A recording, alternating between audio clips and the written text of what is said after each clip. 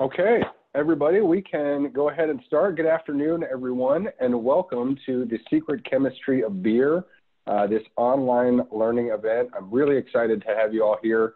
My name is Eric Jelm. I work with the UO Alumni Association, where we strive to connect Duck alumni to each other and to their alma mater. And we are so glad that you could be joining us today for this live streaming webinar to learn more about the chemistry that makes your favorite brew from one of the UO's expert faculty members. So before we hear from Jim Hutchison and his panel, I want to point out that this webinar is one of the many online ways for Ducks to connect with one another and with the school that we all love in the coming weeks and months. If the University of Oregon has your contact information, you should have received a few issues of our Duck Nest newsletter already. Those are sent every Thursday, and they highlight activities and resources available to you during this pandemic, whether they're webinars like these, online networking opportunities, or stories about how the Duck community is banding together. So even though we're keeping distance to save lives during this time, there's no need for us to be isolated. If you are interested in viewing a full list of upcoming events, you can visit uoalumni.com/ducknest. And some quick housekeeping before we start. If everybody could go ahead and make sure to mute their audio and turn off your video camera during the presentation, that would be great. That'll make sure that presenters aren't distracted and our other attendees are not distracted. In addition to that, I'm sure that Jim and our panel will be sparking your curiosity during this presentation. So if you do have questions, answer them or submit them into the chat field, and we'll be answering questions both during the presentation and then we'll have time for Q&A at the end as well. And lastly, if you do have beers that you want to plan to taste along with our panel, now would be a great time to pour them and get everything ready. So enough of that housekeeping, enough of me talking. Let's introduce Jim and our panel, and then you can hear about the presentation and learn about the chemistry of beer. So Professor Jim Hutchison is the Senior Associate Vice President for the UO's new Phil and Penny Knight Campus for Accelerating Scientific Impact. He is the Lokey-Harrington Chair in the Department of Chemistry and Biochemistry, and he is a member of the UO's Material Science Institute. We are all excited tonight to learn from Professor Hutchison and his panel about the chemistry behind our favorite brews. So without further ado, please join me in welcoming Professor Jim Hutchison. Well, Eric, thanks so much. It's really a pleasure to be here. Would be awesome if we were all in a big pub together, but this has got to be the next best thing. And to help make it better, I have a fantastic group of alumni as part of my panel that are going to help us tonight make this a bit more experiential. Betsy Tannenbaum, who got her master's in 2008 in arts management, is joining us. Betsy is the alumni network manager for the Knight campus and a beer connoisseur. Mark Blaine got his master's in literary nonfiction writing in 2000. He's currently the associate director for the Center for Science Communication Research in our School of Journalism and Communication. And Dana Garvis is a graduate from the chemistry department.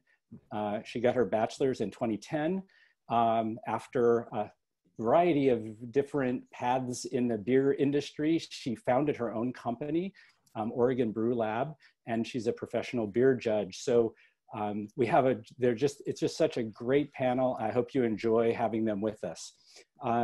I also need to introduce the other stars of our show. For those of you who are going to taste along with the presentation, this is our other panel, our flight of beers. In Eugene here, the panel and I are tasting a lager beer. We're tasting an amber, could also be a pale ale, a stout, a dark beer, could also be a porter if you don't have these at home. An IPA, and then a hazy IPA. So this is the panel this is the flight that our panel will be tasting. And again, maybe if you're not in Eugene or Portland, you may have some other beers here. this would be a great time to use the chat box to tell us what great brewery's beer you're tasting. To help us with this, and I'm sure you're all thirsty right now and wanting to get started with the tasting part if you're doing that. Dana is going to give us a little bit of a tutorial here on how best to taste your beers. So with that, I'll turn it over to Dana. Hey all, hi, I'm Dana Garvis. I run Oregon Brew Lab, and as Jim told you, I also judge beer professionally and help hand out awards to deserving breweries. One of the first things you're going to do when you're looking at a beer, hopefully you have yours, and I can see people are starting to put their beer in the chat. The first thing you're going to do is you're just going to observe it. You're going to look at it. You know, if a bartender just brought it to you and you're expecting a stout and it looks like this, you're probably going to send it back. So the first thing you're going to do is observe your beer. You can look at the color, the clarity. Can you see through it? Can't see through this hazy. Look at the head retention. How long does the lacing last around the top of the head? And then carbonation. Do you have bubbles coming up from the bottom, or is it as flat as water? So we're building our expectations just by observing the beer. So to actually interact with the beer, we're going to do a waft. So we're just going to slowly pull the strongest aromas towards our nose. That's a little bit of a miming situation here, but we're just going to do a quick waft. And what's that's going to do is that's going to pull really, really heavy, really volatile flavors towards your nose right away. So you'll be able to say, oh, that's malty, or that's hoppy. Maybe there's an off flavor. Then we're going to go into our third step, which is a deep smell. We're really going to get in there. Oh, maybe you even accidentally get a little beer in your nose. That's okay. And what we're going to do is we're going to expand on those terminologies. So maybe before you said hoppy, but now we can say, okay, it's hoppy. Let's break it down. It's like a floral hoppy, or it's a fruity hoppy. If you said malty before, maybe we can break it down and say it's bready or crusty, or it's nutty. So we're going to go a little further down. And then step 4, we finally get to taste the beer. But what we're going to do is we're just going to do a little sip. We're just going to pull a little bit into our mouth and kind of let it rest on our tongue. We're going to observe sort of how it feels, that actual physical texture. I have a lager, so mine's like very carbonated. It's got a nice little dance of bubbles on there. And then you're going to do a big full drink like you would at the bar. And what we're looking for is really dive deep into those characteristics and those flavors. So looking for that strong maltiness that we discussed earlier and breaking it down further. And then finally, the third step, and one of my favorite, is called retronasal. And it's one of the main reasons why beer judges don't spit, but wine judges do, is because we need to have all those retro flavors come back out. So we're going to exhale after swallowing. And what that does is kind of pull forward some of those much more hidden or harder to find flavors in the back end. Cheers.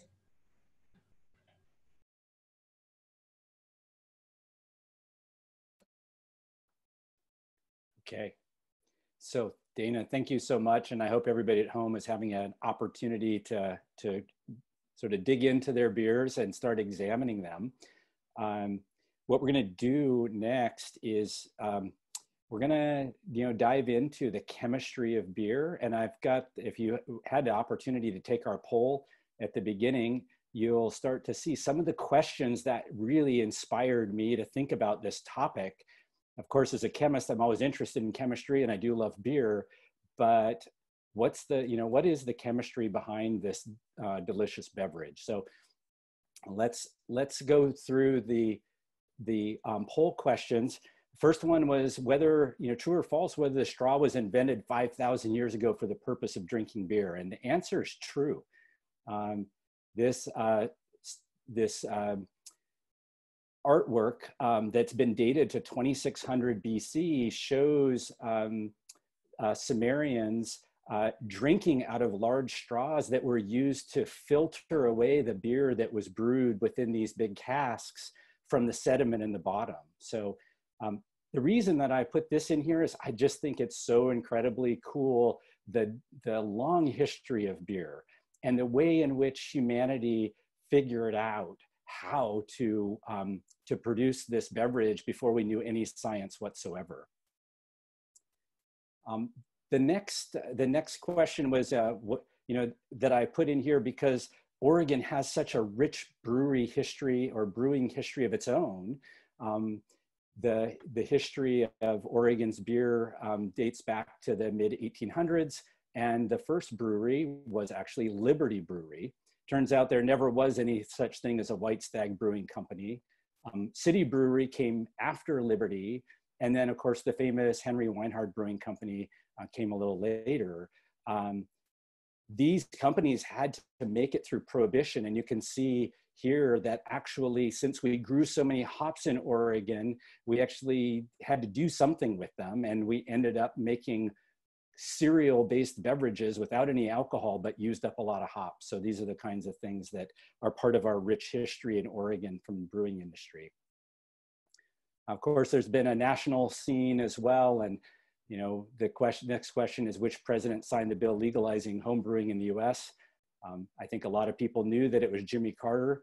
The other presidents here had other famous incidents with beer and alcohol. Woodrow Wilson was president when Prohibition began, FDR when it was repealed, and Barack Obama brewed the first beer in the White House itself in 2011. True or false, the law to legalize the establishment of brew pubs in Oregon also made it legal to sell Coors beer across the state. Again, Oregon has been a pioneer in this area, and I always find that fascinating. The answer to this one is true. And the reason that this is interesting is that in 1985, a law was passed that actually allowed brew pubs, also allowed selling of wine in B&Bs, and allowed the selling of unpasteurized beers like Coors. So prior to that, it was illegal to sell Coors because it was unpasteurized, and it was also illegal in other states like Georgia, which inspired the 1977 movie Smokey and the Bandit, where they bootlegged a truckload of Coors beer from Texas, where it was legal to sell it, back to Georgia. Oregon is the epicenter of many of the raw ingredients of brewing as well. So what percentage of the worldwide hop production occurs in the Pacific Northwest? I looked at the poll, and a lot of you got this answer correct, 40%. So this used to be mostly Oregon, but the Yakima Valley in Washington is now a real hotbed for hop production. What about the ingredients? So the Reinheitsgebot in Bavaria in 1516 actually allowed only 3 ingredients: water, barley, and hops. We now know, of course, that you can't make beer without yeast. But the thing is that in 1516, yeast wasn't known at that time, so it wasn't included. And then how many chemicals are present in a typical beer? So part of the genesis of this talk is that it turns out, if we only have maybe 4 types of ingredients that are listed on a beer, how many chemicals make up all the delicious flavors, aromas, and colors that we see? Turns out the answer is more than 750. And we don't really even know, but the estimates are that it's definitely more than that. So what do all those chemicals do? And by the way, congratulations if you got them all right. I don't think I've ever had anybody get all the answers right if they haven't seen them before, but if you did, pat yourself on the back. You can chat and say how great you are. So anyway, all those chemicals, they are responsible for an amazing set of sensory experiences. They are responsible for all of the aroma that you can sense when you evaluate a beer. So all these volatile chemicals are really important for the aroma. They also make the head of the beer. So CO2 makes the bubbles in beers, or if you have a nitro, it's a mixture of CO2 and nitrogen. And that head will be retained, partly because there are proteins there that help stabilize the foam and make it robust. In the body of the beer itself, we have esters that are fruity flavors. Of course, we have ethanol. There's a lot of water there, so it's a good hydration beverage. We have hop acids that provide bitterness, and then we have long sugars or starch molecules that can provide mouth flavor or other types of sweetness in the beer, even after it's fermented. But again, where do all of these chemicals come from? There was a big push for companies to say everything that's in their beer, and it's not terribly surprising what Budweiser said when they were pushed. They said it's water, barley malt, rice, yeast, and hops, okay? And if you look at all of the other companies that reported in, here's an IPA. It's water, barley malt, hops, and yeast. And Heineken is water, barley malt, hops, and yeast. You know, clearly an IPA and a Heineken are different. So it's gotta be much more than those ingredients. It's the chemicals. But where do they come from? Well, they come from yeast and enzymes that are, I think of as nature's chemical factories. And again, thinking back in the history, brewers have been making beer for over 5,000 years. And we've only known that yeast existed for about 160 years. And we've only known about enzymes for maybe 100 years. So I find it amazing that we were able to get to a point where we could make really amazing beers without even knowing what the mechanisms were by which those chemicals that make the flavors and aromas possible. I think it's a real testament to our human ingenuity that we're able to figure that out and learn how to control those processes. So I often like to say that it's trial and error and intuition that makes the discovery possible. It's more reproducible so we can get the same beer each time. And I just wanted to point out what these kinds of enzymes that we're gonna lean on for beer look like. All of these blue lines are the chemical structure, the outline of the bonds and atoms that make up an enzyme. So it's rather large compared to what we call the substrate that would sit in a very defined pocket in that enzyme. And then the enzyme allows a specific reaction to take place. We'll talk some more about some of those going forward. We talked earlier about Oompa bands. If you were on as we were getting warmed up here, this is the kind of the way I think about, you know, as an analogy for how we control the chemistry of the beer. These critical ingredients are like, I think, the notes in music. The Oompa band has instruments, which are like the chemical factories that take those notes and make sounds. And the sounds that we get are the flavors, aromas, and colors that make these beers unique. And the brewer is the one who directs it all to harness those basic ingredients and ends up converting them into the amazing beers that we are able to taste. So let's look back at our flight again. Now with that perspective, you know, each of these beers that we're looking at have different colors, they have different flavors, aromas, and all of that is a consequence of the chemistry that's there. Some of these we can even start to quantify, like how much alcohol is present in the terms of the percentage, or the international bittering units that help us define about how bitter beer might be. You can see, for example, that the stout is quite a bit less bittered than, let's say, the IPA. And then there are metrics of color, in this case, SRMs. A small number like 3 for the lager is light, whereas 35 for the stout is quite high. So out of these 4 basic ingredients that we use, how does this all happen? Well, it's a pretty complex process, actually, wherein every step along the way, we're harnessing chemistry to convert these raw materials into the beers that we love. So we're going to take a little bit of a tour through these and then stop along the way and do some interactive tasting with our panel, and you at home can taste along as well. One of the things that if you go to a brewery and you look around, you see stacks of grain. These are the main raw ingredient that goes into a beer. But something happens to that grain before it even gets to the brewery. So let's first talk about this process of malting that helps us take barley that comes from the field and get it ready to do brewing. So malting is a process wherein we steep the barley in water and let it start germinating. Here's what barley looks like in the field, so to speak. So we have these long stalks with the barley grains at the ends. Inside those, if you were to just pick them up and chew on them, it'd taste really starchy. It'd be like eating pasta or flour. It really is like eating flour. You have these long chains. Those long chains are all made up of sugars, such as I've circled here. So a sugar is what we need for fermentation, but these starches like amylopectin and amylose that are found inside the barley, they're not at all available. They don't taste sweet, they taste starchy. So they've got to be broken down into, if we're going to ferment this material, they need to be broken down into sugars that can be fermented, like glucose and maltose.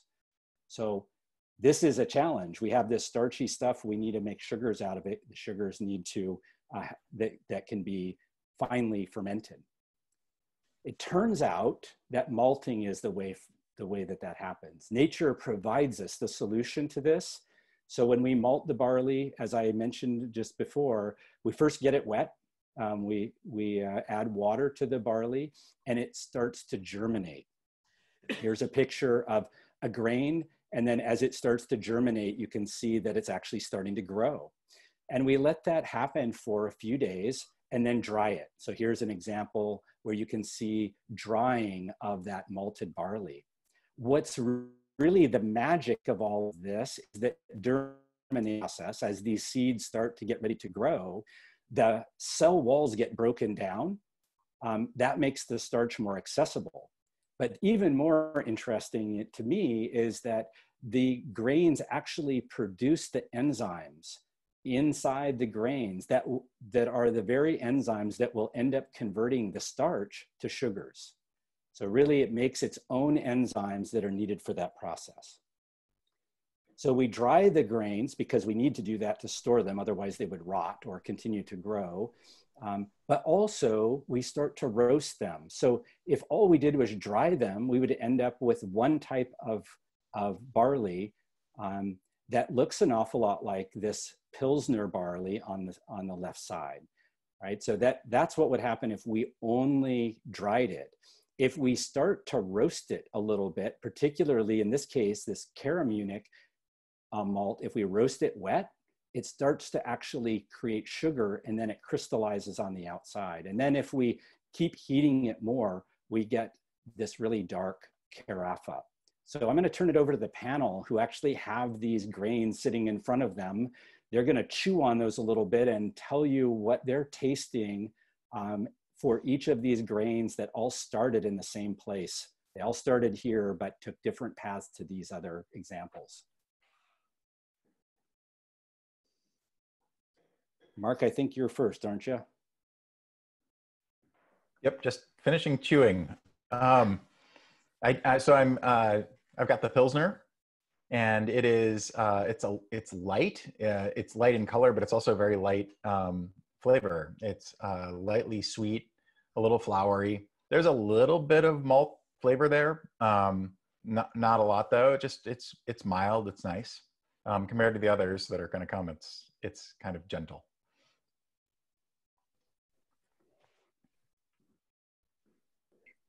Betsy, you're next. I have the Caramunic, and this one is definitely, compared to the Pilsner especially, more bready. Growing up, my parents ate this really dry bran cereal, and it kind of reminds me of how that tasted. So it brings back that memory, but maybe a little bit of biscuit flavor in there and some toffee as well. So a hint of sweetness, toffee, caramely in there. Yeah, I think the Caramunic to me reminds me of like grape nuts. If you've ever had grape nuts for breakfast. That might have been what they were eating. I could probably eat malt all day, really. I have the Carafa Special, which right off is just like burnt. But then there's some smokiness. And you get sort of like a dryness, like an astringency that's like really drying out my mouth and like sucking in all the moisture. Then there's like some smokiness. And at the end, there's just like a little hint of chocolate, or some coffee. Cool. So we have these three malts. So the question is, how do we get there? There's such different flavors, and this is actually one of the kind of dials that brewers can turn to really manipulate their beers. So we're going to. Oh, I did want to look. Can I throw out one more thing? Yeah, sure. One of the things that I really like to do, and that I know we've done before, is eating one of these malts that's actively in the beer. And then sipping on the beer really brings out that really flavorful malt profile. So if we take something like the Citrophonics and eat some of this, either the Cara or the Pils malt, it's going to really bring out that malt flavor and override any hop flavor. Before we continue with the presentation, we're getting a couple questions, just in case people asking if there's going to be a recording available of this presentation after. We are recording this, and we are planning to send that out in a thank you email, as well as post it on the UO Alumni Association YouTube page. So everybody will be able to access this event afterwards. Great, thanks, Eric. Yeah, that's tasty interesting when you start on those grains that have complementary or additional flavor. That's really nice. Yeah, it's super cool. So as Dana said when she was tasting the Carafa, that really dark malt, there's a lot of intense flavor that comes with that. And the flavors that we're interested in actually come from a quite famous reaction that I know all of you have done, the Maillard reaction, which is what leads to the flavors associated with coffee and browned meat, of course, beer, bacon, poultry. So the reaction actually takes place when you have proteins, which contribute an amino group, and sugars, and these sugars and the proteins start to condense with one another. And the more you heat them, the more they condense. And these things that start off as chains start cyclizing and making these types of ring structures that you can see have descriptors like cooked, roasted, toasted, nutty, meaty, burnt, sweet, caramel, all kinds of different flavors that result as we continue to heat the materials. And here's a blow up just to show some of that a little bit more. If we keep going and keep going, then we'll go well beyond the flavor, these kinds of flavors that might be really prominent in that middle grain that we tasted. And then they start converting into these things called the melanoidins that are similar in those very dark malts to the kind of colors and compounds in coffee. So I have this panel here that's not an expert in tasting, but they actually do have people who, for their living, will taste all of these malts, and they come up with these wheels that help describe the flavor so that we can compare more readily. So looking at the first malt, that light colored malt that Mark tasted, you can see what the experts say is sweet and malty and sweet, but really not a lot of other flavor or aroma profile. If we compare that to the Cara Munich that Betsy was tasting, you can see all of a sudden there's a lot more kind of roasted flavor, caramel flavors, biscuit and honey. There's just a whole lot more variety of flavors that come together in that Cara Munich malt. And again, all of those are from the Maillard reaction, where we're starting to take sugar and protein and bring those together to make new compounds. So more chemistry happening.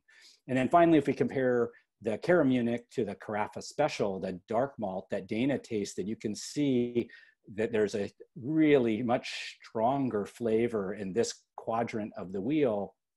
And if we blow up this roasted area, you can see, there's bready, coffee, dark chocolate, and we can take advantage of all those flavors when we make beer.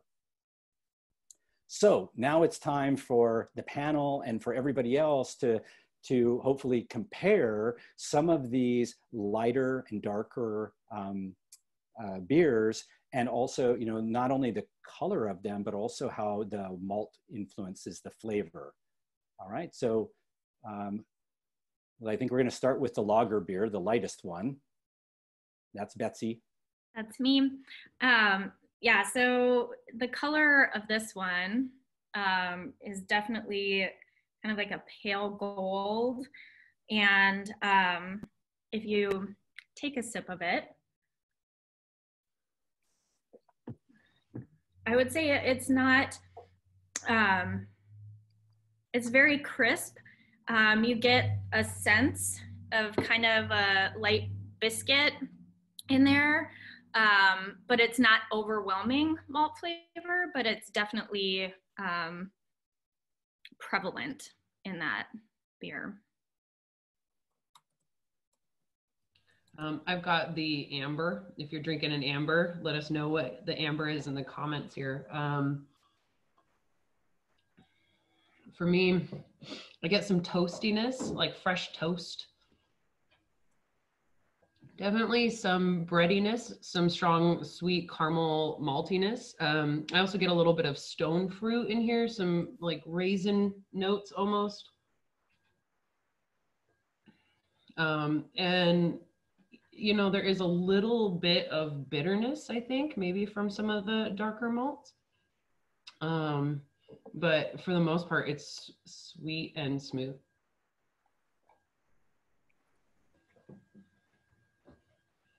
Mark, you love the stout.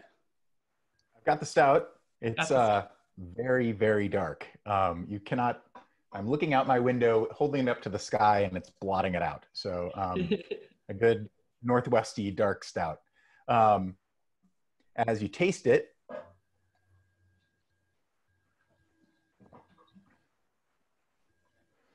this one, I come back to a strange feeling of like breakfast in a way, that like your toast has gone a little long. You've made really, really strong coffee. There's a lot of that. There's a lot of toasted. There's a lot of, with some chocolate back in there. There is some, like, I feel it's an espresso stout. So it's a very strong kind of coffee kind of flavor, which is really nice. It's unexpectedly not so sweet. There's a bitterness to it. Jim, I had a question. You picked the Carafa malt. Is that in the espresso stout, this espresso stout, or is it another really dark toasted malt? No, it'll be way more dark than that. It's probably, I don't know exactly which one they use, but it's probably a black malt or could be a Carafa, the dark Carafa. Probably a chocolate malt, actually. Yeah. The over the top is to take a bite of the dark malt though, and take a drink of this, and it's hi. Yeah. It actually, if you eat that dark malt and then take a sip of this espresso stout, it actually somehow mutes the espresso because that roasty maltiness is so strong. Yeah. Yeah. I saw somebody was drinking their chocolate stout and wanting ice cream to go with it. So I agree with that as well. A stout or a porter float is phenomenal. And that's actually, one of the reasons why they have started putting lactose in a number of these dark beers to give that sense of, the nice dark, beer, but with that kind of milky flavor to go along with it. Yeah, and lactose adds like a really smooth, creamy mouthfeel that kind of adds like a a little bit of a coating in your mouth. And so it just gives the impression of drinking some milk product, right? Yeah. And in a beer like this, it doesn't have it, but if it did, it would round out some of those harsh astringent flavors and mouthfeels from that bitter chocolate. Cool. All right, thank you, panel. I think we're going to move on to the next step along the way. So now we've got grains that we can use, so that's exciting, and we've got a great palette. You know, if you go to the homebrew shop, you can probably find 50 or more different grains that you can use as raw ingredients for beer, and we use all mixtures of those to create the kinds of flavors that the panel was just discussing, and also the color. But the next step along the way is that we actually have to still convert that starch into sugar. That's called mashing.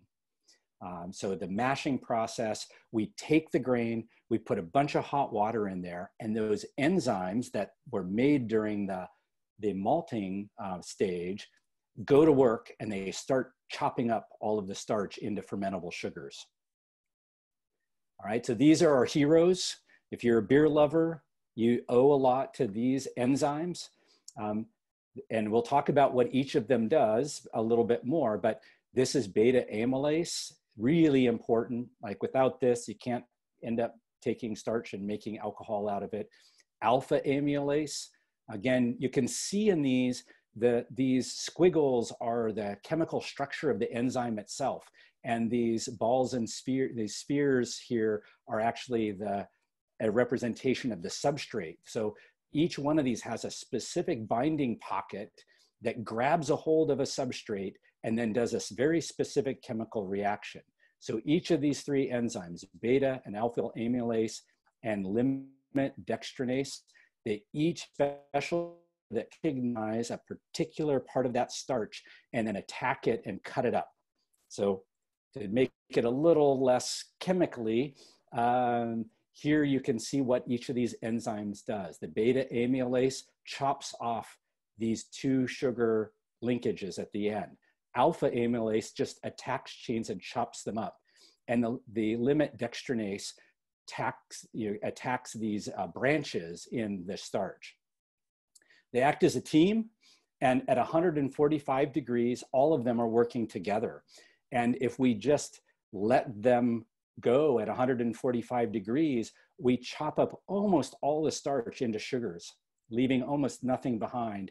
And then all of that will end up getting fermented. That leads to a beer with a very little mouthfeel, really clean tasting beer. Oops, sorry about that.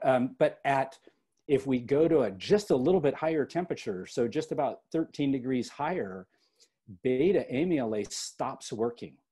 And now we really just have alpha amylase and limit dextrinase. So what we end up with is chopping up the starches, but not making nearly as much of these fermentable sugars. And then at the end, after fermentation, there's sugars left over that contribute to the sweetness and the mouthfeel of the beer. So it's time to look at our flight again. This time we're going to compare a lager to an IPA. So our panel's going to do that, and if you're following along at home, you can do that as well. If you're following at home and you taste these, go ahead and put in the chat the kinds of differences that you experience between the lager and the IPA.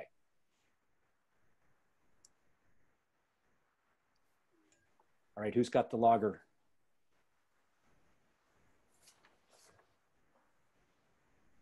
Got a lager? I got a lager. I got a lager. I think, Dana, I think you were going to lead this. Oh, and that was me. We're going to follow. So let's see. The lager is just really clean. It's got a little bit of a mouthfeel that like sort of brings saliva to your mouth. So it's watering.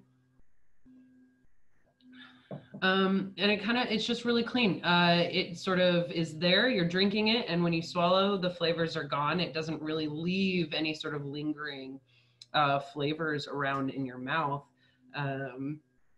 but it does have a little bit of, I would say like a little bit of fruit peel expression. So like lemon peel maybe, probably from fermentation time.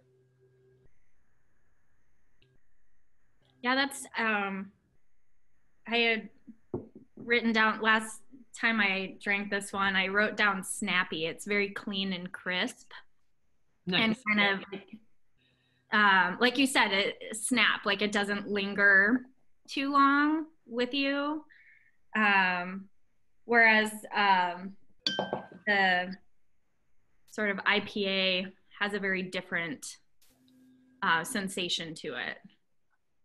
Yeah, I would say the Citrophonics IPA is heavier. I mean, it physically is heavier in the mouth. It just weighs more. You asked us to do retro nasal. Oh, sorry. Go for it, Mark. Oh, so you mentioned doing retronasal. Got to use that word while I'm just talking about it. You know, you really have to try with the lager. You know, like what, you know, there's not a lot. There's just really not a lot there. But I feel like you drink the IPA and it's like a bouquet. I mean, it's just like it fills your mouth. Totally. Yeah, and that's the other thing. I would say the lager sort of stays on the tongue and then you swallow it and it's gone. This IPA is really, it's like a full mouth experience because it's not just sort of on the tongue and gone. It's in the full mouth and it continues to linger. Nice. Yeah, really, really different, right? And so in the lager beer, essentially all those sugars were, or all the starch was converted to sugar, all the sugar got fermented, and that really just leaves a very crisp, clean palate behind. Whereas deliberately, the IPA was fermented at a higher temperature so that there would be a nice sweetness and mouthfeel associated with that. So again, we're using that chemistry, just that can be just a few degrees. I made a Kolsch, which is a very light flavored beer, only 5 degrees difference. And one could really tell the difference in how one was very clean and the other one was a lot sweeter and more mouthfeel. Okay, so now we've got, at the end of a mash, what do we have? We have actually a lot of sugar water, essentially. It's colored sugar water, it's flavored sugar water, but it's really just a lot of sugar water. And what we need to do next is boil it and add hops. And so that's the next stage, is the boil. We refer to this sweet liquid as wort. It's spelled wort, but it's pronounced wort or vert. And so what we're going to do is boil that, and boiling does some really important things. So first of all, it sterilizes the beer. Throughout human history, that's one of the reasons why beer has been so prominent, is because you end up boiling it, it's sterile, and because of the alcohol content, it stays that way. So it's actually a good liquid for example, traveling across the ocean. You can drink beer and not worry about getting sick from bacterial growth in the water. But in addition to that, some really important things happen. Proteins start to coagulate. There's a lot of protein in this grain that was produced. Those start to coagulate, and coagulating just means that, you know, they're all bunching together, making, you know, a sediment that we can separate. If we don't get those proteins coagulated, then later on they actually precipitate and it makes hazy beers. We'll talk more about hazy later. That used to be a really bad thing. Now it's a cool thing, but by boiling, we can precipitate the proteins and clarify the beer. There's also, during beer production, there's also the formation of chemicals that we don't like dimethyl sulfide. This, you know, sulfury kind of compound is something we want to get rid of, and it is volatile, so it's driven off during the boil.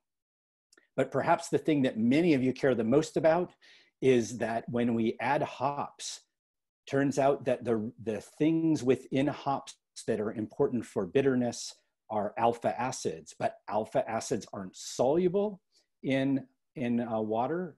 by themselves. So we boil them to carry out another chemical reaction to make them soluble. I'll get to that in a minute. But here's a hop cone that you can see. These are the things that grow on the bines with a B, actually, not vines, but bines when you're talking about hops.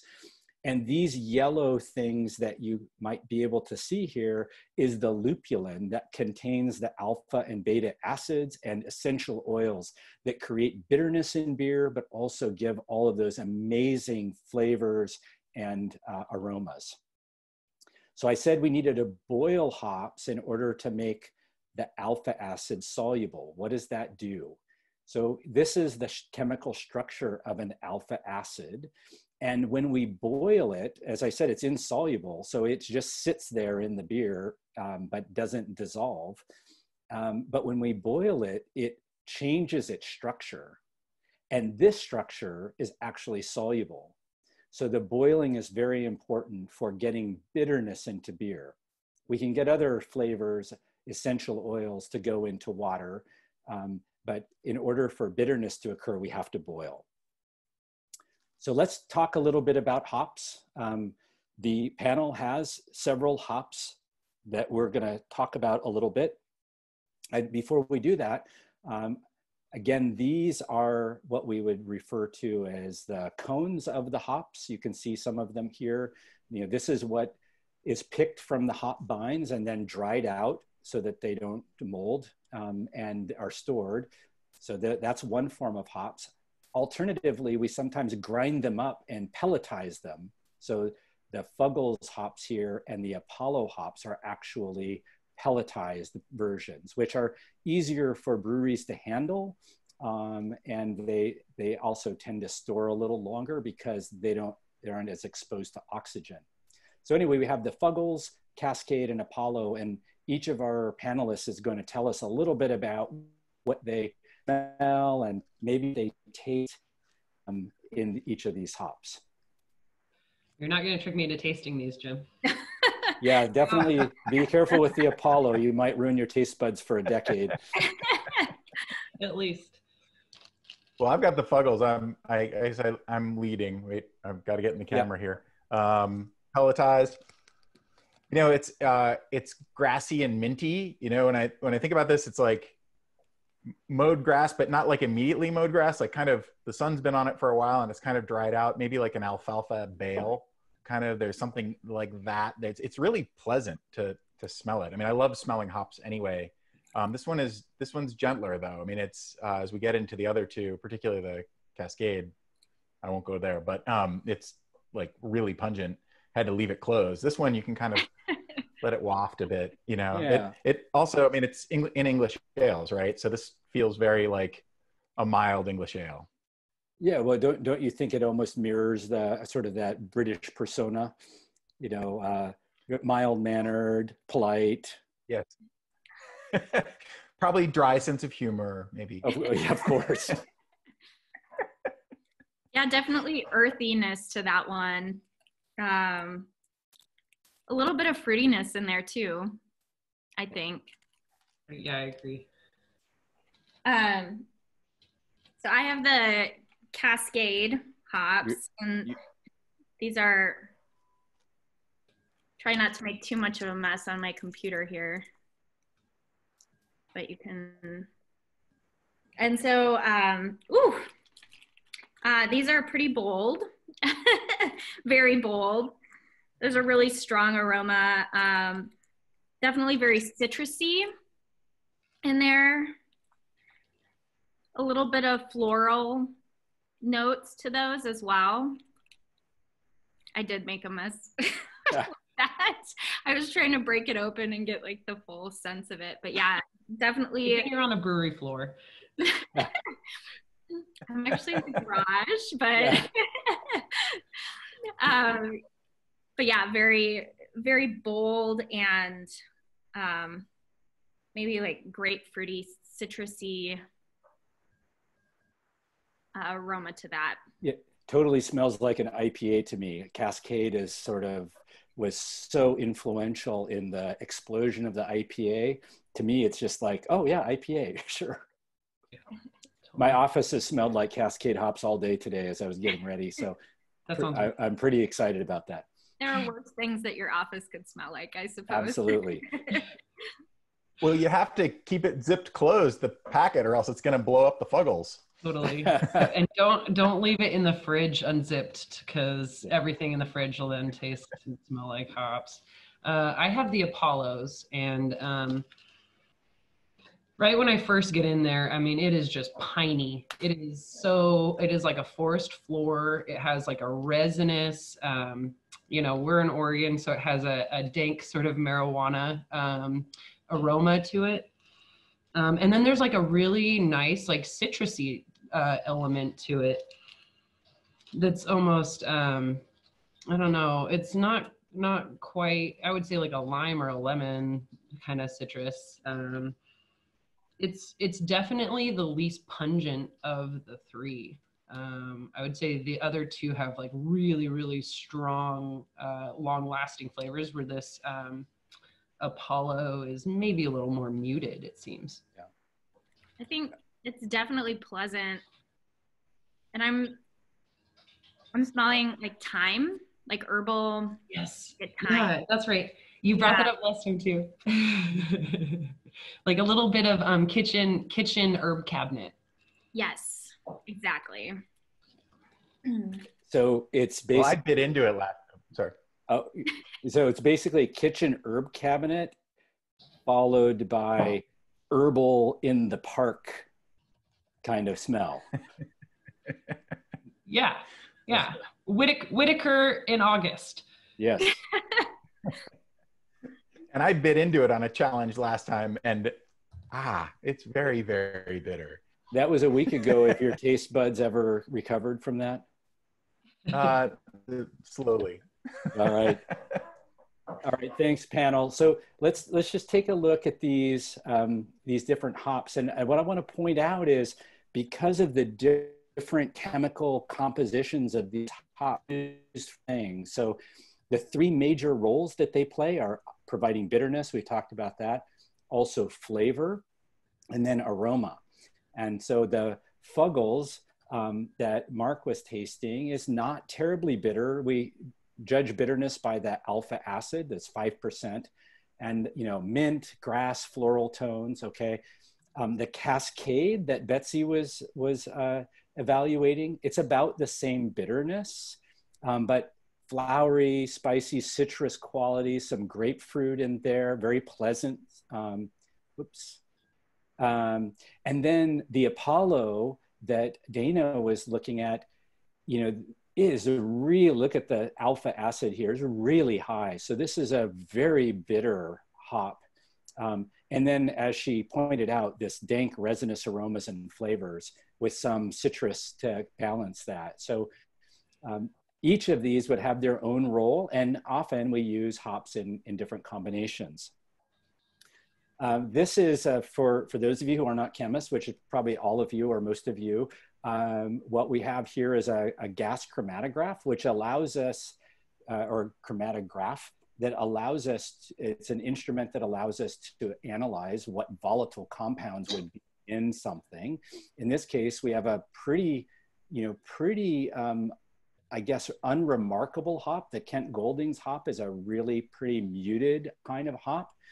And what we have here are the major peaks that show up are labeled, and then there's all these other peaks. So what you see is that there are 24 different compounds in that aroma that are labeled, and then you can see there's probably at least another that many that aren't labeled, meaning that the aroma of this hop has probably at least 50 compounds that contribute to the palate or of that hop.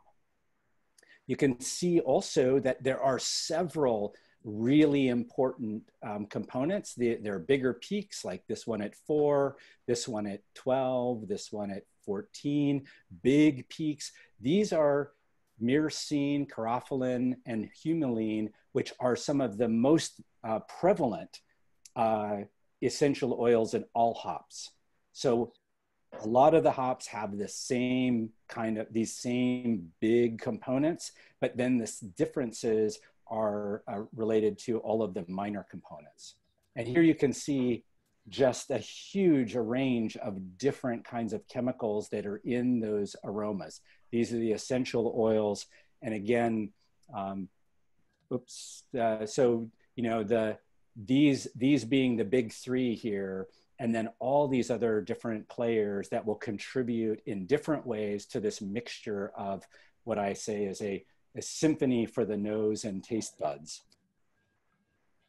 And we categorize these kind of like we did with the grains in terms of flavors. So you can recognize some of these different types of aromas that our panel had talked about. So, you know, it's not surprising that a lot of the hops give the same kind of aroma as marijuana, given that they're in the same family. You know, cloves, grapefruit, floral. We've talked about a number of these things, and these are the descriptors that we can use to make sure that, you know, that we can compare, talking to each other about, you know, what these different aromas are. So that brings us then to the impact of the hops on our beers. And we're going to compare, the panel's going to compare 3 here, and you can see below each of these which hops have been used in each of the beers that they're going to be talking about. And I think in this case, we're going to have, I think we're going to have Betsy tell us a little bit about what she sees as the difference between the lager and the IPA. And then Dana is going to talk a little bit about the differences between the IPA and the hazy IPA. Yeah, definitely in kind of what we discussed earlier with the lager, you're definitely getting like a slightly herbal, but also some, like Dana said, some lemon peel in there maybe. A little tiny bitterness on the finish of that, but it doesn't linger for very long. But overall very mild. Compared with, so the Citrophonics for me, the last time I drank it was kind of a different experience from this can that I'm having tonight. Because last time I had a lot more hints of grapefruit, and in this one I'm definitely getting lime, strong lime characteristics in both the aroma and the taste and the flavor of it. And then also I'm getting more tropical flavors in there, like a passion fruit or something similar in there tonight when I'm drinking this. So yeah, definitely getting a sense of those citra hops in there for sure. Yeah. So difference between the IPA and the hazy. Let me just do another check real quick. Yeah. For me, the bitterness is way more obvious in the Citrophonics in the IPA. If you've got this beer with you at home, I want you to do this with me. So I want you to pull just a little bit into your mouth and kind of just let it sit on your tongue for just a few seconds before swallowing. Okay, and then we're going to go ahead and do that with your hazy.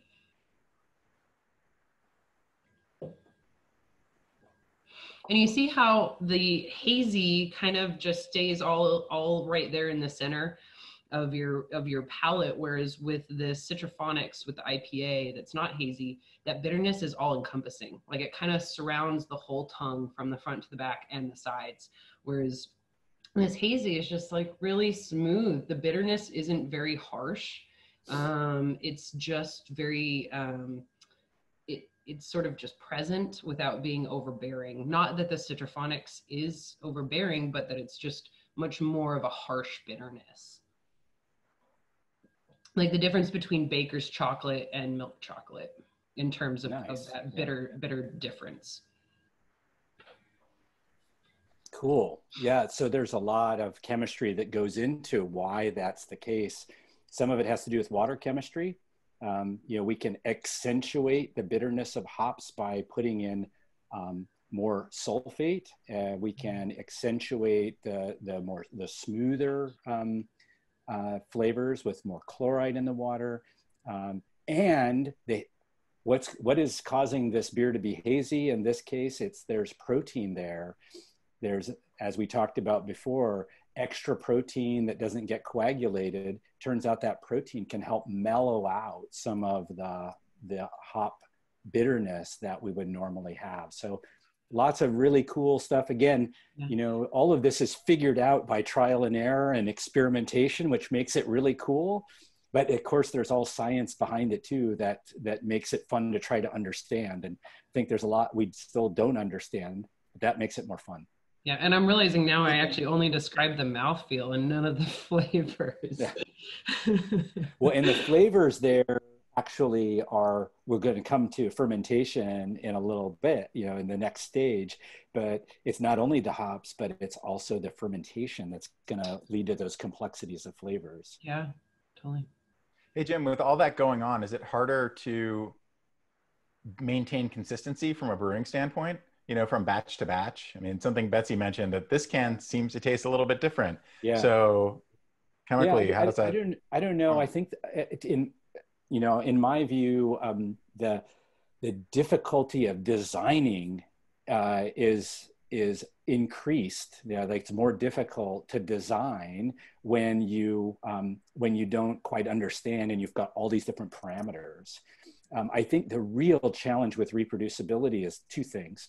One is you're working with natural products. Grains different, hops different. Some of these hops, one year the hops are like just the most resinous, dank hops, and another year it's like onions. And you have to deal with that. So I think that's a part of it. And then the other thing that's very hard about reproducibility is scale.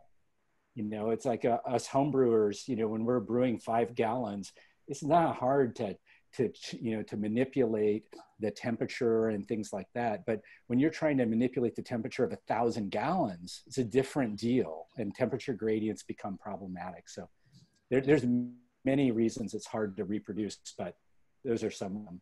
So Mark, it's so difficult to reproduce beer from batch to batch that I actually made a job out of it. Yes. Right. So I do quality control for breweries and help them hit targets for each batch. So generally, the larger the brewery, and this is a big generalization, but the larger the brewery, the more consistent their beer is going to be because they've been doing it for so long that they've, you know, really dialed in. So that Sierra Nevada Pale Ale, right? That's the same every time, no matter what city, what state, what country, what temperature the can is at. Yeah, that beer is the same, right? You go from a more local standpoint, they're going from local hops that they just got delivered from the hop yard down the street, which is different than it was last year because they harvested a month difference. You know, there's so many different reasons why beer consistency will be really different from batch to batch. My guess is just that we have a week on these. So we just added a week of age. Yeah. All right, we're going to move on. Now what we have is we've boiled this wort. We put hops in it. We sterilized it. Now we've cooled it down and we filtered it off. It's time to do some fermentation.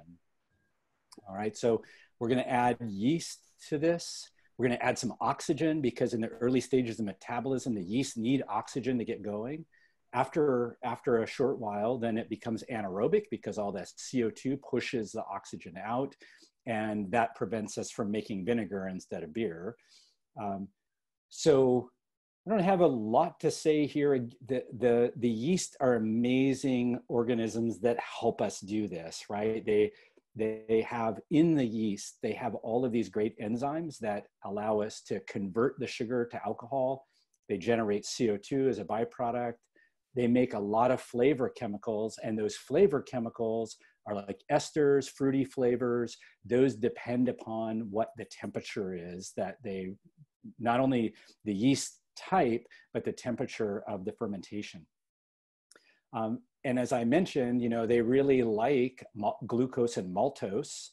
The fact that they can only really convert those to alcohol is, again, what leads to the mouthfeel. The other sugars are left behind. In fact, the cell walls of the yeast don't even allow those larger sugars or starches inside the yeast. Only maltose and glucose can come in, and when they do get in, the enzymes convert them to ethanol and CO2. So the fermentation process is really important. Again, many, many strains of yeast, lager yeast and ale yeast, many different kinds of yeast that all contribute in different ways to the chemistry and therefore the flavor of the beers that they help us make. So we're going to do one last comparison here. In this comparison, we're going to look at the lager beer versus the hazy IPA and think about what role does the yeast play in these, you know, and for this, I think Mark is going to lead us off on the panel. Yeah, so we've talked a bunch about the lager kind of almost as a reference point in some ways, and you drink the hazy and you really get this grapefruit thing going that's really big, and which is wonderful. And there's a different mouthfeel and things like that as well. I will go back though. I mean, I think that the lager depends on how you're drinking it. You know, if I almost feel like the grapefruit, if you're thirsty, in some ways that IPA might not actually be as quenching in some ways as the lager is. You know, the lager is so crisp and so clean. You know, it's easy to sort of run it over with a bunch of flavors, but it's really, really nice. That said, you know, the hazy's really fun to take sips of and really think about, because there is so much going on there. And that big fruit bomb that's in there is really interesting. Makes me think about the first time I tried to brew Hefeweizen and came out with bananas. And I was like, that's got to be wrong, you know? No, that's right. But I learned that was okay. Yeah. Yeah, these yeasts are like these strains of yeast are so, it's just so, there's so much diversity there that we can tap into, you know. So I have listed on the top of the slide, you know, how well do they attenuate? So, you know, attenuation tells us how much sugar do they leave behind at the end. So for example, in a lager beer like this, you know, like the one we're tasting, you want that to attenuate. You want it to take all that sugar down. You really make it clean. The hazy IPA is likely fermented at higher temperatures with a yeast that produces lots of those really cool ester flavors that you're tasting. And then flocculation is how much the yeast will precipitate to the bottom after it's all done with its work. And for example, Mark, in your Hefeweizen, it stayed cloudy, I'm sure, right? Because Hefeweizen yeast doesn't flocculate very well at all. So when you're drinking that Hefeweizen, the yeast is still present in there. So, and in any case, there's so many different ways in which we can manipulate the chemistry in these, using these different yeasts, as again, using this as a sort of a chemical factory. All right, so just to go back here, you know, we started with 4 basic ingredients. We went through all of this process, and I don't in any way want to belittle all of the really important stuff that happens after fermentation, but we're going to stop here for today. And I just want to, re-emphasize that beer is just an amazing, complex liquid that has all these varied flavors, aromas, and colors, and they all come from the chemicals that are produced by the enzymes in yeast. You know, and we don't add any of those. Imagine if we had to put a label on the beer that had 750 ingredients. And frankly, we don't know exactly what they are, how much there are, and what order to put them in anyway. So we don't add those, but really we harness nature's chemical plants, the enzymes to make them. And that's what brewers are excellent at, is figuring out how to do that. We're kind of learning how to harness the nature's machinery and to understand the chemistry. And if we can do that, we probably are going to be able to create even better new combinations. We've been doing this for at least 5,000 years. There's papers that are highly disputed that suggest maybe it's been 12,000 years. Regardless, it's a long time. and there's still a lot we don't know about the roles of all those chemicals that are produced. But I hope that our presentation and panel here has helped you appreciate what is just the most amazing intersection of human creativity, history, and science. And personally, I'm really looking forward to what's next. You know, what's the next thing beyond the hazy? What's the next really cool thing we're going to come up with? So with that, that's the end of the presentation. We'd love to answer questions and look forward to receiving those from you. Thanks again for joining us today. It's a great opportunity for us to share our love of beer with you. Cheers. Jim, we had one question that we didn't get to during the presentation, which was about the practice of harvesting and keeping hops. We have somebody who has some hops growing in their backyard and they want to try it out to homebrew. Yeah, so the first thing you want to do, at least right now, like if you were to step outside in this okay Eugene weather, you would want to cut off, snip the tops off of any brand new canes that grew within the last couple of months. And then the canes that are left, I think this was Jessica who asked this question.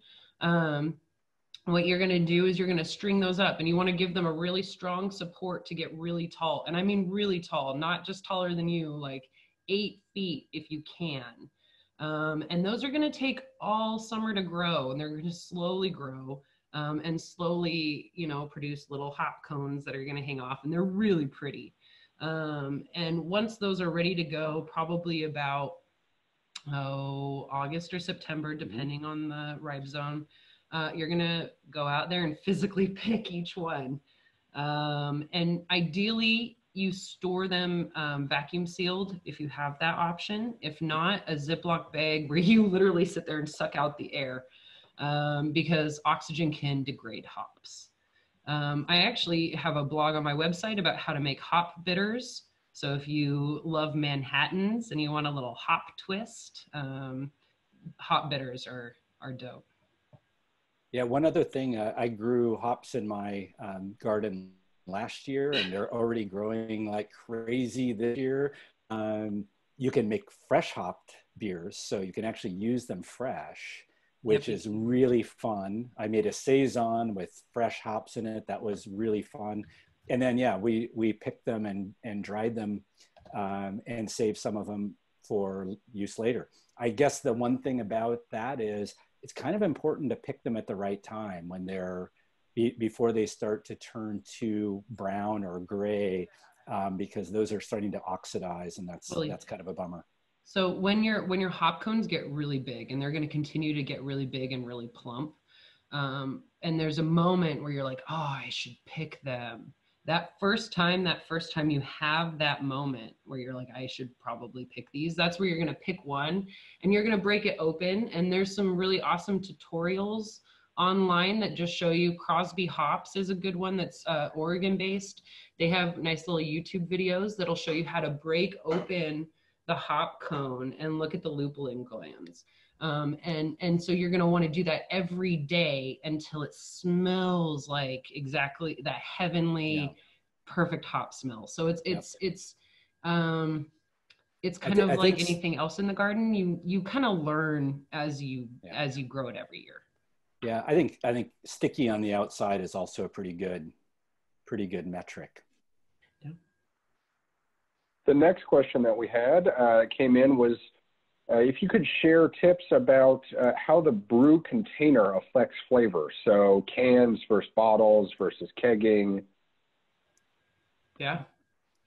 So kegging is going to be the closest you get to literally going to the brewery and just opening the tap right into your mouth, because it's had the least amount of physical interaction with any machinery, the least physical interaction with human. And it's just going to be the best. It has the least likely to be infected by oxygen. Cans, well, let's go to bottles. Bottles are really amazing because they will store your beer forever. And if they are brown glass, light won't be able to get in. There was a question here about green glass, and this is also true of blue glass, allows light to come in and skunk beer over time. Now, the well-known beers that you know in green bottles, those breweries actually brew styles that allow for skunkiness flavors to be in there in some form. So you won't notice it if it's a little higher because it's been in the sun longer. And so I think if you have to do prepackaged product, glass is the best. But glass is really awful to take on a hike. Glass is really awful to take camping. So cans are amazing, but cans, you know, I really pay attention to date codes when it comes to cans, because in your lagers, in your pale ales, in your IPAs, if they've been in the can long enough, eventually they will turn an amber color and kind of have a little bit of an oxidation flavor. If you have a sour beer, so if we're sticking with this Oakshire flight and theme, their cucumber Berliner Weiss, which is really money. I think it's Sun-Made. They have a blackberry version also. If that stays in a can too long, it's really acidic beer, and most acidic beers will start to tear the liner between the beer and the aluminum. So I'm pretty picky about what I drink out of cans personally. My favorite is to go get a corny keg fill at a local brewery. That is the freshest way to get beer. Yeah, just one quick anecdote. We traveled to Pilsen in Czech Republic about a year ago, and tasting the beer out of the wooden casks in the brewery versus on tap 200 yards from the brewery to a can later, the flavors were very different, even though that is a highly controlled brewing process of a major brewer. These things do matter. Yeah, that was a great question. What else you got, Eric? So other questions that have come by, we'll get to this one because this has actually been asked, was asked earlier. One of our participants wants to know about why he cannot stand IPAs but loves porters and stouts, other dark beers, and wants to know if it has to do with changing taste as he ages. Well, I think there are a lot of people out there that really just do not like the bitterness of an IPA. I think this is actually a remarkable opportunity for the brewing community to understand that although that's really popular right now, look at the rise of the hazy IPA that's not nearly as bitter but still has hop flavor. Look at the resurgence of lagers, specialty lagers. I think the reality is that many people just don't like the harsh bitterness that's associated with the IPAs. And I do think that there's at least from my own experience with people that where their taste has changed, as they've gotten older, they've been less tolerant of those super bitter beers.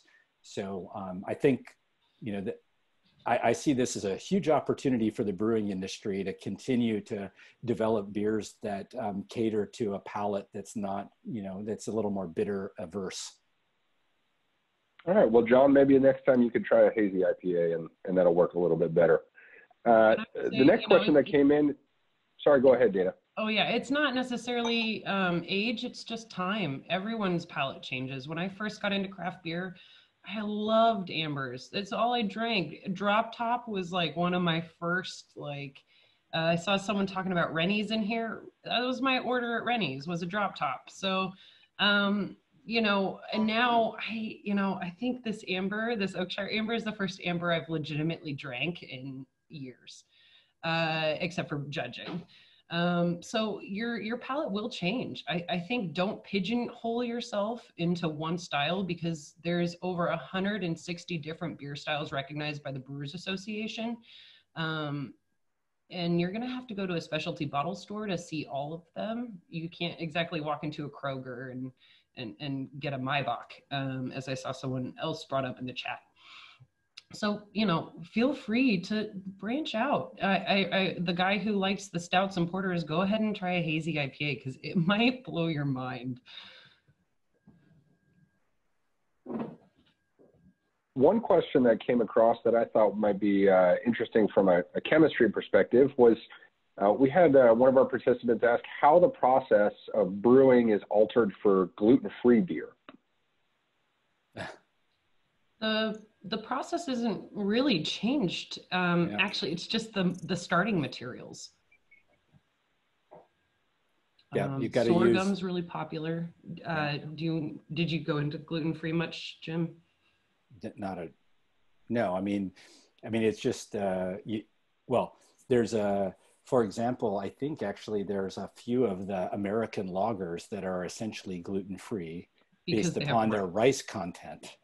Right. So it really is about what's your starting material, right? If you use a starting material that doesn't have gluten and you've got something that's fermentable, you can make a beer out of it. And that's been part of the innovation for some of the breweries who've decided to go, to explore gluten-free is how can you find a stock of raw material that when you ferment it, and there's already people posting in the chat some of the different kinds of approaches, but I think it's, like you said, Dana, it's really all about the starting materials. Yeah, I will say they probably use a very specialized yeast because a lot of yeast companies grow up their yeast pitches on barley, wort of some sort, and so I would say maybe their yeast pitch comes from a smaller supplier. I think we have time for probably about 2 more questions. First one is, does pouring a beer into a glass make a difference in the taste? And if so, why? I love that question. Well, it may, because if you pour it in and you do it in such a way that it immediately foams up and all of that CO2 leaves the beer, that actually changes the flavor. If you think about drinking a flat beer, something that's been sitting out for a while versus something that's carbonated and straight out of the bottle, that acidity of the CO2 definitely changes it. Other things, Dana, that it would change? Yeah, so I mean, I just, let's go to the most extreme example. Would you drink wine out of a bottle? I mean, I don't want to judge, maybe you would, but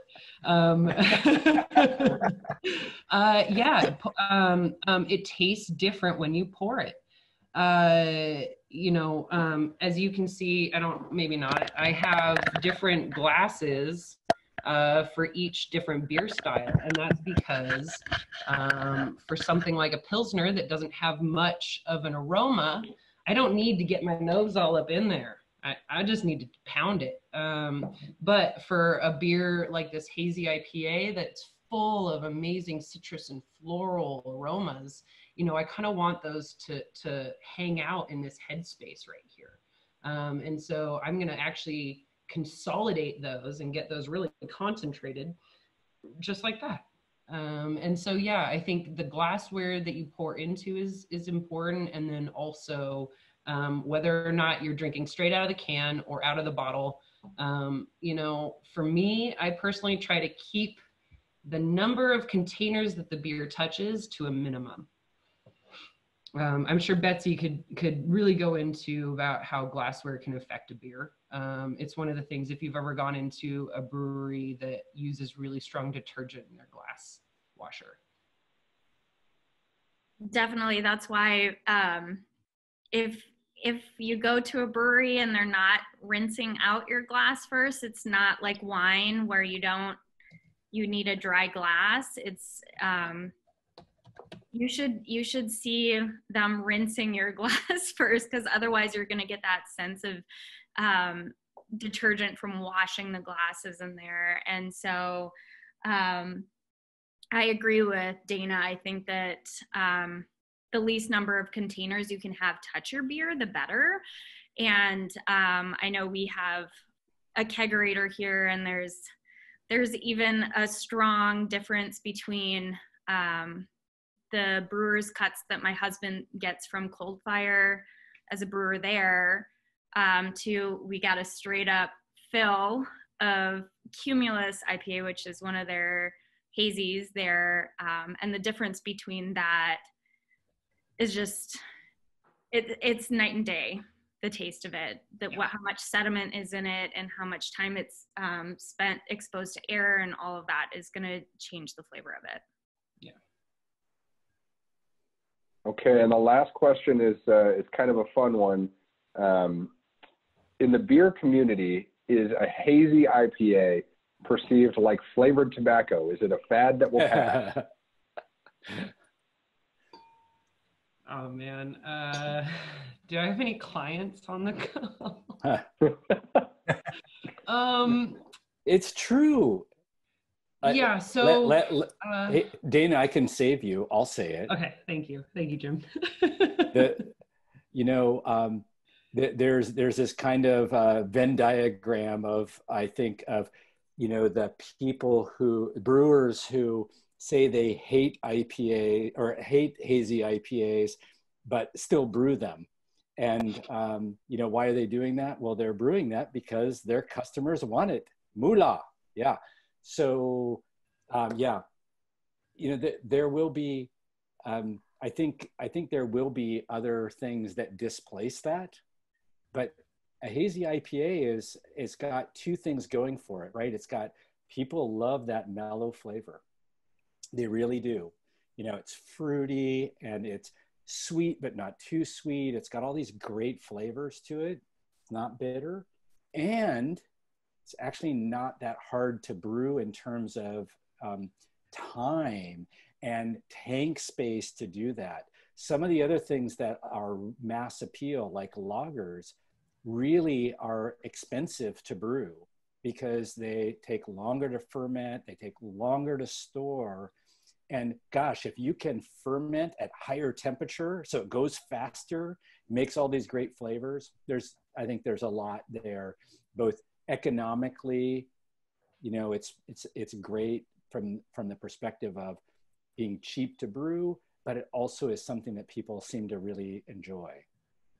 Can I also add, Jim, I think that hazy IPAs are not going to go away because they are a great gateway beer for people. They are.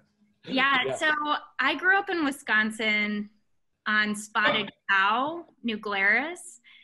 You might have heard the little accent in there. But, yes, such a good beer. The wheat.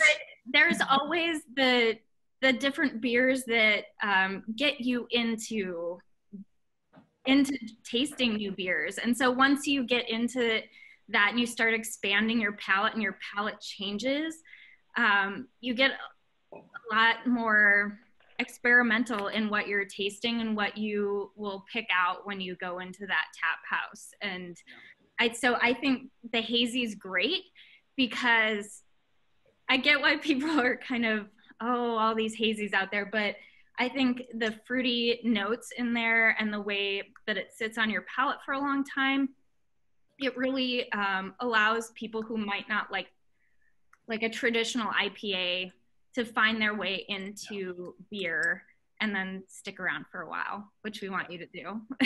So I will just say, I've definitely noticed brewers do not prefer to brew hazy IPAs and milkshake and smoothie IPAs. But what they prefer to brew varies from person to person. I like Jim's analogy to making beer as making music, because I think it's analogous. Like, yes, most people are listening to pop, most people are drinking hazy IPAs, but did you know this one band, this one brewery making lambics? Where was that question? Ale Apothecary, DeGard, and Little Beast, Yahots, check them out for sour beers brewed in Oregon. There's a lot. Are we at our end? Is that what that? Oh no, that was just my chat. Emails coming in or chat coming in. Okay. Well, I mean, think about that Carter was the one who legalized it in 78. So we've really only had like 42, just 40 years of a generation or two of a couple of generations of new brewers. I mean, it's like, it's got to diversify. I remember moving to Oregon 20 years ago and thinking, oh my God, look at the list of beers that you can get here. This is amazing. And then how much that's proliferated, but I don't feel like many of them have dropped off the list necessarily. No, you just have to find the brewery that speaks to you, and there will be one because there's 8,000 of them.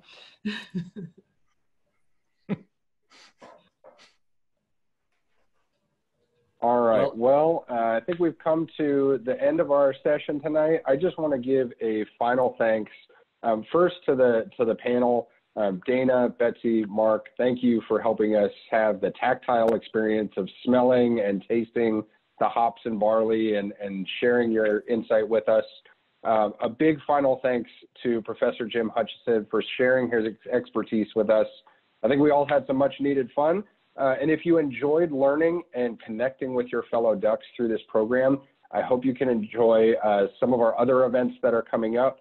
Again, that website to check those out is uoalumni.com/ducknest. And if everybody wants to turn on their video camera right now, we'll do a little virtual toast and then we'll sign off. Awesome. Oh my God, look at all you beer drinkers. Oh, we're so diverse. On the count of 3, let's do toast with your O's if you have them. 1, 2, 3. Go Ducks. Go Ducks. Woohoo. Woo. Thanks everyone for joining. You guys are awesome. Thank you all. That's kind of cute. I root for Utah. Thank you. I know. I'm so Lots of fun. Thank you. Go Ducks. salty. That was quite informative. Thank you so much. Can't wait till you can come back to Bend, Hutch. I'm ready. Anytime. Let's do this again. Yeah, same time next week, y'all.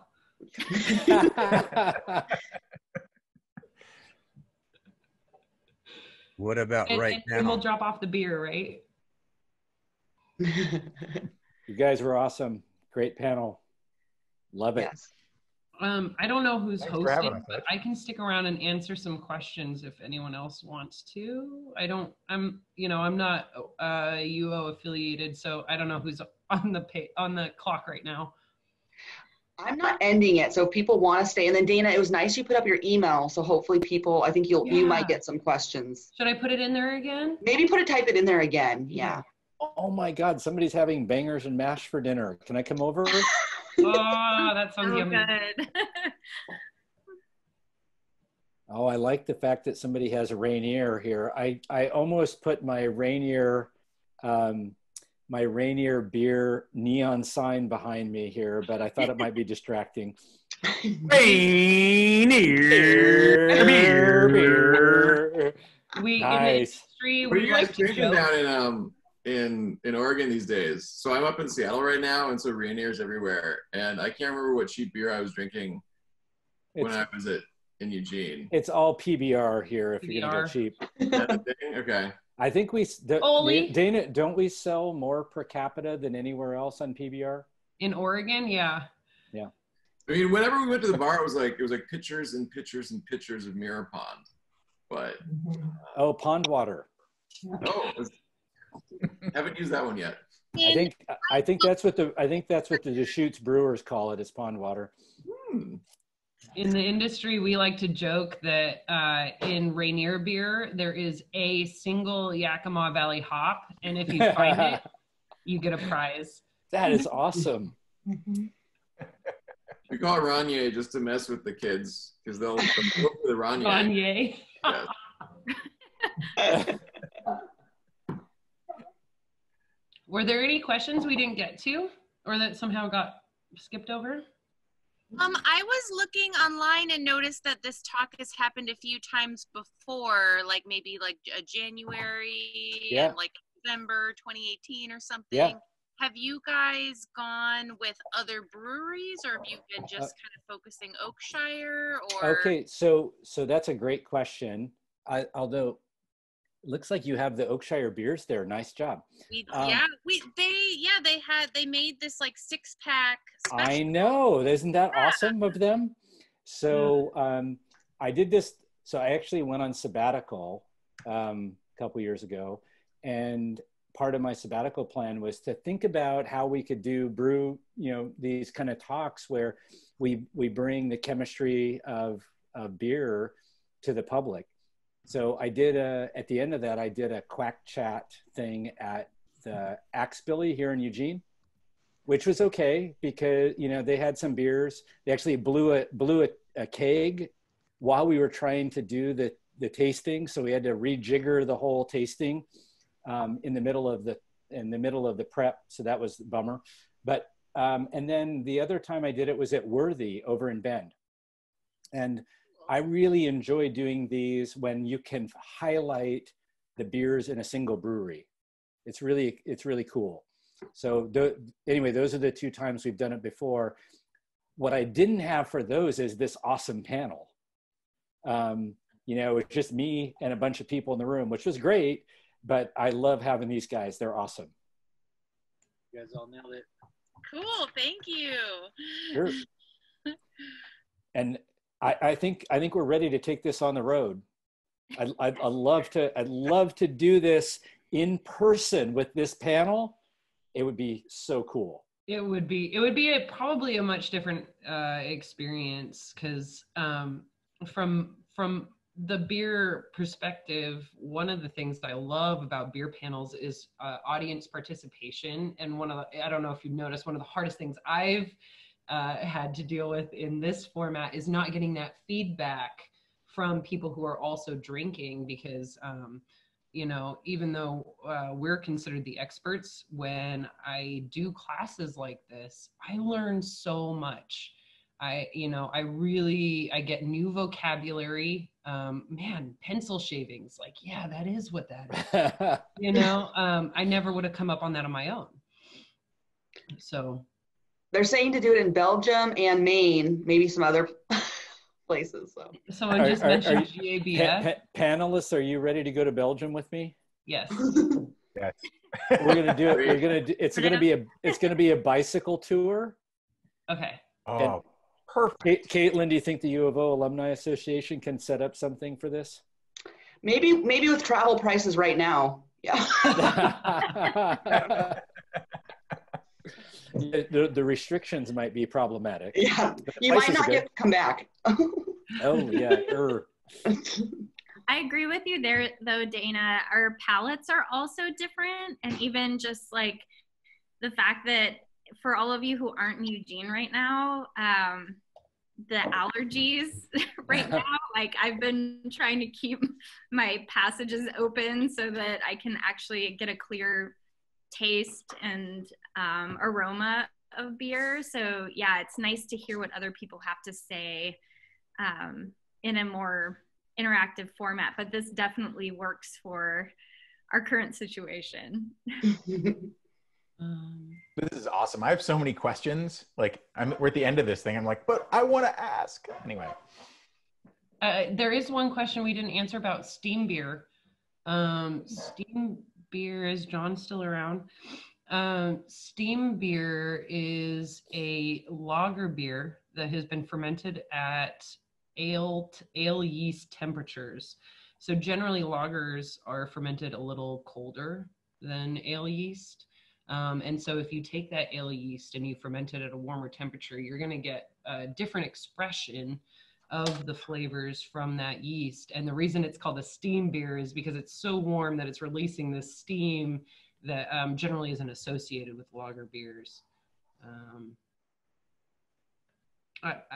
I think it's at this point more of sort of a, I don't know, like it's a California novelty. Novelty, that's the word I'm looking for. It's more of a novelty aspect than it is like a super nuanced style. A Kolsch, it could be also brewed in the style of a steam beer. If you drink an Anchor Steam in a lineup with a bunch of lagers, you're going to be sorely disappointed. Because it tastes like an ale, right? It tastes worse than an ale. Yeah. Because you expect. I think that's your bias, man. Yeah, it's impossible. That's objective truth. It's like you know, it's what you would buy in the San Francisco airport. You'd buy some sourdough bread and a sixer of Anchor Steam. So John, I meant novelty isn't at this point. To call it a steam beer is sort of, you're grabbing onto that marketing term. It's not necessarily special at this point. Yeah. Oh, that feels so mean. You're not special steam beer. Viking Braggart, they don't just use malt to brew their beer. They use honey. So when you take different sugars from different raw materials, you create a different alcoholic beverage, right? We take potatoes and we ferment them, vodka. You take grain and ferment it, beer. You take apples and ferment it, cider. You take honey and you ferment it, that's a mead. But if you take malt and honey, that's a braggart. So what's really cool is if you want to support Viking Braggart here in Eugene, Oregon, they get all their honey within 100 miles. So that's really awesome. Did that answer your question, Leland? Okay, cool. Anyone else absolutely faded right now?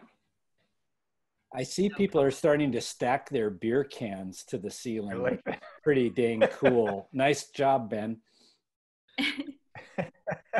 Next row tower. Nice. We should see who can get the highest stack. I have a lot in my, from our practice runs, I have a lot here. Yeah. Just don't knock them over onto the laptop. That's a bad thing. Absolute all-time favorite beer panel. Mark, why don't you start us off? Oh, geez. Absolute all-time favorite beer?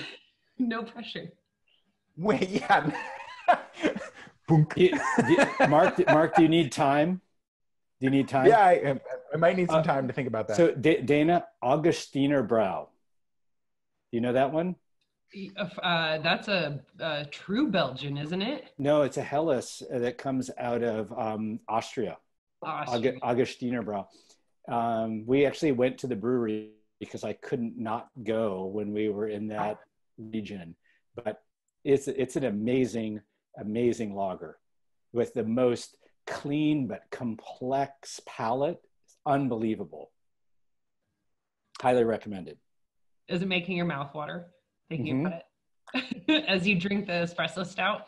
No. I'm drinking the amber, but it's not the same. Not the same at all. I want the amber to be on nitro so bad. Oh, yeah. Okay, Mark, you had your time. Oh yeah. Oh, okay. Well, I'm still stewing over it. I mean, okay, I'm gonna take a slight dodge here. Some of it's contextual. Like, so we talked about this last week with the espresso stout. I hadn't had an espresso stout in forever and was like, I'd forgotten. This is great. But now it's getting warm out. I'm like, maybe not. I gotta say, and the others will probably poo-poo this, but I like English ales. Like a lot of those mild ales are just, there's just something about them that's just really nice. I don't know, but I don't get them. I don't get the source Pilsner thing that you had, Hutch, which would be really, really great.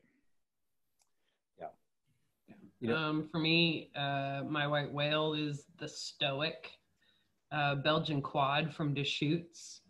A couple of years back, they came out with not the Stoic, and that was well labeled. So that's my favorite beer of all time. Nice. I have to agree. that with Mark, that so much of my favorite beers are tied to context. And so I don't know if the Colorado folks are still on here, but I have very fond memories of my first time visiting Crooked Stave in Denver and having their wild sage sour. It was like life-changing experience to have a flight from there. And so I just really, I guess so much of what we taste in beer comes along. I see Lindy laughing hysterically on my screen right now. And I'm like, is she laughing at me? But yeah, maybe it's the arts person in me, but it's experiential, right? So there's all the things around your first time having that beer that make it really special. And for me, what comes to mind is that Crooked Stave and going to the Source in Denver and everything around you and going into their tasting room and trying those sours for the first time. It was like, nice. I've had one or two magical Rainiers, I gotta say. Just gonna... Schlitz malt liquor, I just have to say. Back when Rainier had the pounder bottles, that was like, there was such a beautiful packaging to that. Pounder with the twist off. Yeah, come on, bring it back. Yeah, we're gonna bring it back to the question. Yeah, maybe beer. You know, the cans with BEER on it. Hutch, you alluded to this, but the water chemistry matters a lot. Could the panel comment on relevant water chemistry in Oregon and in beer styles? What needs to be added or removed from, say, Eugene or Bend water? Well, Eugene water is super soft compared to many people's water. It's great, you know, like if you're trying to brew something that's, you know, if you're trying to brew something that mimics like a lager or a pilsner, something very light, then we actually have great water for that. As we start to, you know, to do a little more darker beers, those tend to require, you know, water additions that are different. But I think generally, if you're trying to replicate a style, figuring out what the water chemistry is at that site and then matching that is what's important. Yeah. So, you know, again, I mean, what's awesome for us is we don't have much in our water. So you can add things to it. Somebody's. So anyway, we can add to our water to make it like a lot of other styles, whereas there's a bunch of, you know, people that have harder water out in the world. You know, it's harder to subtract things from the water than it is to add things. Yeah.